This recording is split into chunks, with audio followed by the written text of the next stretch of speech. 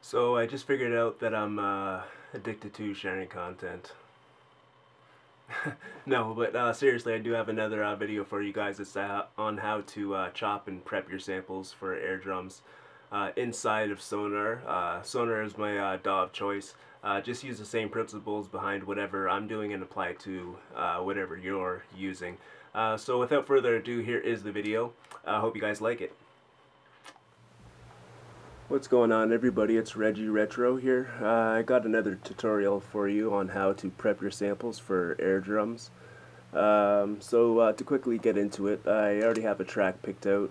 It's Journey, Wheel in the Sky. So I'm going to quickly drag this over onto a track.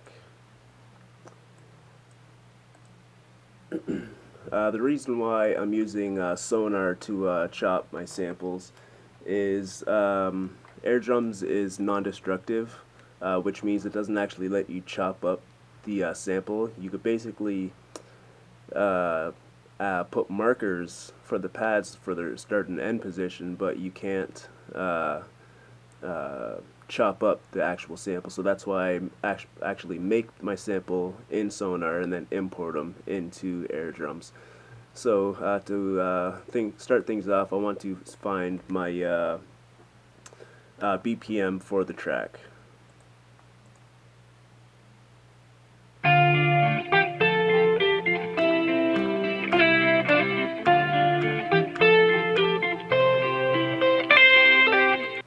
So the BPM is roughly 104, so it's probably around 100. I just actually tapped it in on the trigger finger just to make things easy on myself.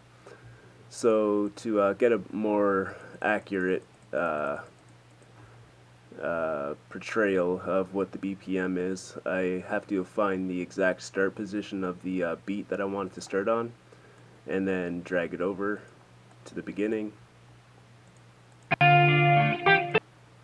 And if you look carefully, for the 5th bar, it should end pretty much right on there.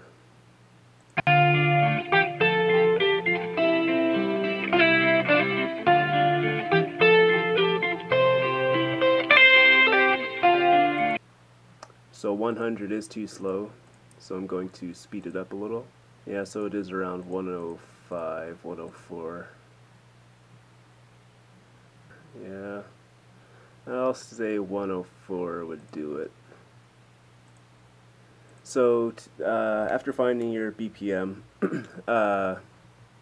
you basically want to find your 4-bar loop.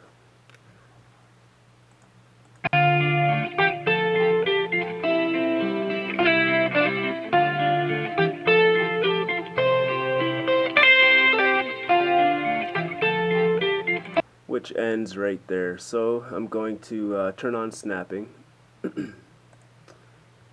and change it to make sure that whole note is selected, and then go to my cut tool and chop it on the 5th one right there.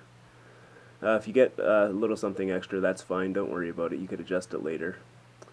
And then I'm going to get rid of the rest of the song because I no longer need it.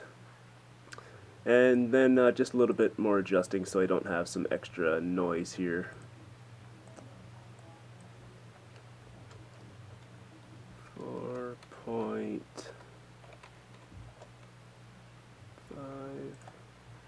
That's a lot better. And then chop that.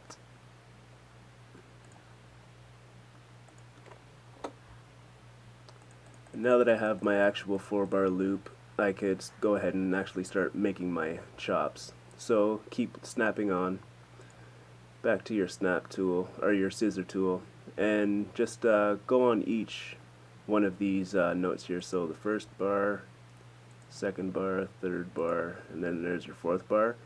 And then change snapping to quarter if you want any more chops. And chop that right there, right there, right there, and right there. So again, I want even more chops. I want to end up with 16 chops altogether.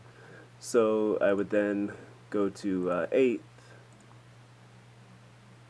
and put a chop there, there,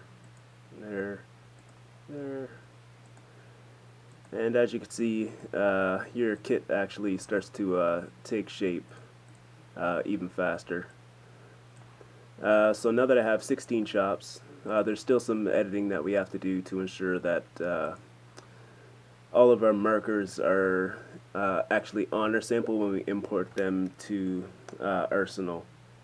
So now that I have all my samples ready to go, I basically have to select the first chop that I have, bounce to clips, and that one's already on the first track, so that's fine. Go to the next one. Oh, sorry, I forgot one thing.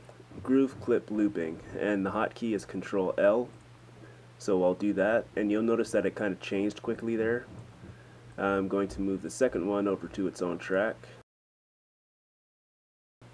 bounce to clips, Control L for groove clip looping, and the groove clip looping is what actually sets your markers in AirDrums, so make sure you do the groove clip looping.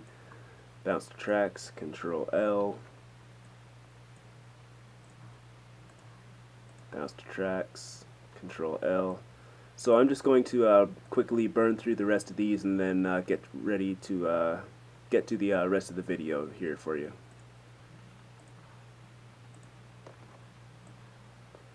Okay, so now that I have my clips all aligned, just make sure that anything doesn't fall short or kind of roll over, or you're going to have a bunch of blank space before or after your sample starts.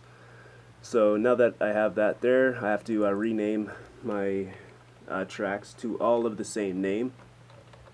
RE for Retro Essentials. Copy that, paste it here, and paste it on all the tracks.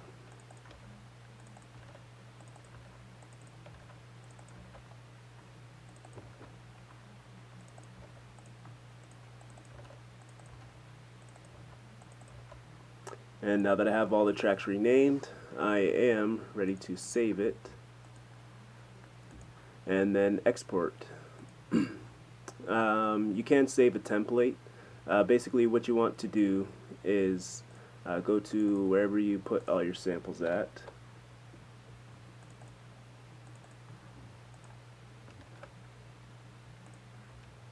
and the actual name of the song was this here, so I'll copy that,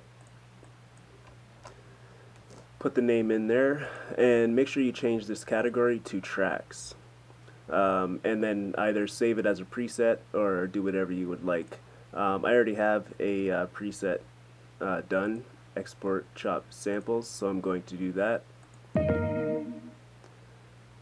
And oh, I did forget something. I did not select all of the tracks. Make sure you do select all of your tracks before you do export it. Audio, export, chopped samples, journey, wheel in the sky. Remove these spaces, put some caps in here.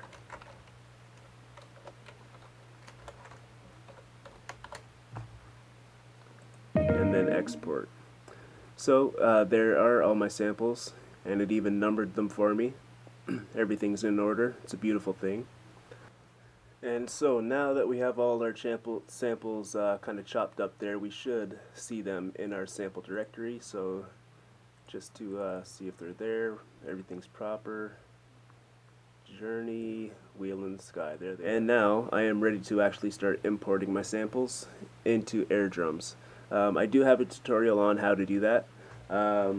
This one did go kind of long, I apologize. But yeah, that's how you prepare your sounds, or your sample chops, in Sonar for AirDrums. If you do have a different type of DAW, the process is going to be the same. Just look for that groove clip looping somewhere within your edit options or something like that. It might be named something different. I know in Ableton, I think it's called like your warp markers or something to that effect. I'm not really sure about Logic or any other sort of DAW, but this is what I use. It gets me by. And again, make sure you do use the groove clip looping, or you won't see your start and end markers in AirDrums. It's very important. So I hope you guys liked the video. Don't forget to like, share, and subscribe. This is Reggie Retro. Peace out, everybody.